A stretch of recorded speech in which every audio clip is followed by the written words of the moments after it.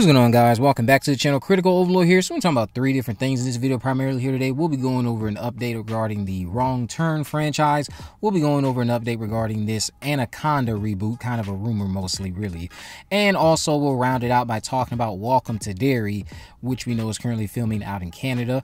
Just to kick it off with Wrong Turn creator Alan McElroy revealed that he'd like to make 2 sequels to the reboot that recently came out with our foundation.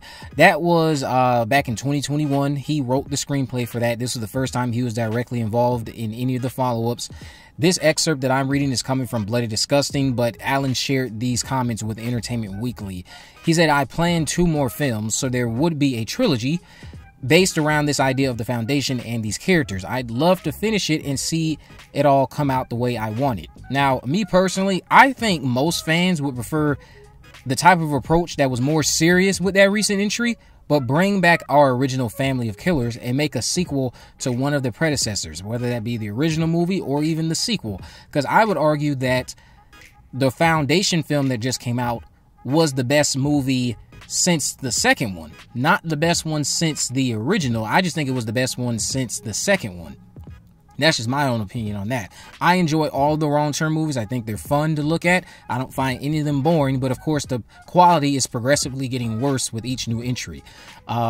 I would like to see this approach that we got for the Foundation movie done with a direct sequel to the original. Bring back a character bring back Eliza Dushku's character. Hell, do something that connects those first 2 movies and bring back those survivors from those first 2 movies. That would be something I would love to see in a direct sequel to those first 2 movies.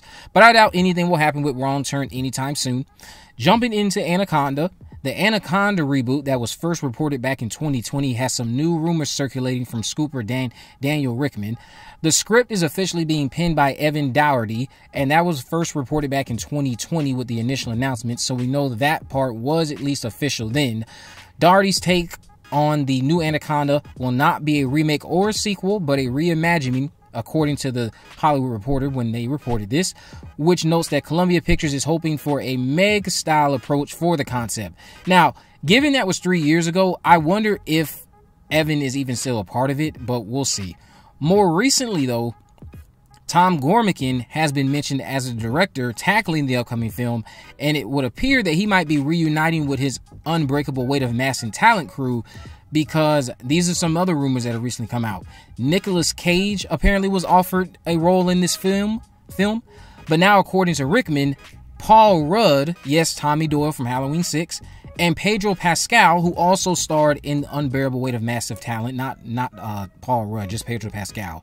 Both of them have also been offered roles too, apparently. We'll have to see what happens, because filming is supposed to happen later this year, and Paul Rudd battling a giant snake does sound like it could be entertaining to me. But again, everything is all about execution. Are you guys looking forward to the Anaconda reboot? Do you really not care one way or another? Because this seems like they've been working on this for quite some time. And I can only imagine how the writer strike might be impacting their filming plans, because we haven't heard a single thing about filming outside of what was just reported from Production Weekly. I think that's where the filming later this year part came from Production Weekly. But we'll see how all of this progresses. Now, the last thing I wanted to talk about here today is Welcome to Derry. Welcome to Derry, we know, is currently filming in Canada, and we know it's going under the working title of Fairview. It will be a prequel to Andy's recent It films from 2017 and 2019. Andy Muschietti, we know, will be returning to direct several episodes, including the pilot. We are meeting a new member of the Bowers family who is chief of police. We have a new Losers Club we can expect to meet, and we know it's set in 1960s. It'll revolve around 4 kids in a town bordering an Air Force base with a mysterious special projects bunker search for a friend of theirs who disappeared mysteriously. Now, some set images are circulating online, and shout out to the Welcome to Derry Max page, because now we know 3 kids that have gone missing during Pennywise's latest cycle: Peter, Daniel, and Jenny. But we'll have to wait till 2024 to find out what happened to them, or if these missing kids will even have any real significance to the overall story. Glimpses of the younger cast have been shared online too, but I was not able to verify who these young stars were, so I don't have their names to share. But I'll leave a link in the description to the video footage of them filming, so you can get an understanding of what it is I'm referring to. Now, recently I also shared that the episode title for Welcome to Derry Episode 3 would be titled Now You See It. And thanks to my trusted source, MTD, I can share that Episode 5 is apparently titled The Stars Like Rain.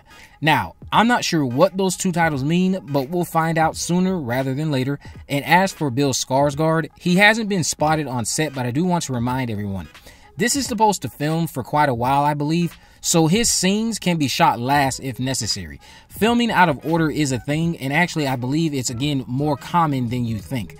So that's why, like, when people were seeing the reports, I think that this was for Halloween Ends, Jamie Lee Curtis had wrapped filming, but they kept filming without her. So I think people were jumping to the conclusion, oh, she's not going to be living. She's not going to live. Oh, Gail Weathers, another example, Gail Weathers, she had her scenes wrapped before they were done filming, and people thought that Courtney Cox's character of Gail Weathers must be dying in the upcoming movie. It doesn't mean that at all. Just because he's not currently there filming his scenes doesn't mean he won't be involved in the project. He very well so could appear later on in production, and they can shoot his scenes that will be edited together into the correct order that they will appear in. Filming out of order, again, it's a thing. It happens more often than not. I have full confidence that Bill Skarsgård will return. He did state that currently he was not involved, but that doesn't mean he didn't ink a deal to reprise his role, and I think he did. You guys let me know what you think about this down in the comment section below. If you haven't already, of course, make sure you subscribe. Turn on post notification that you never miss a video. In the description, I'll have links to my social media accounts. I am on Facebook, Twitter, and Instagram. You can message me there, of course. Let me know if there's any movies, news, or reviews you'd like me to cover in the future. And with all that in mind, guys, I will see you in the next video.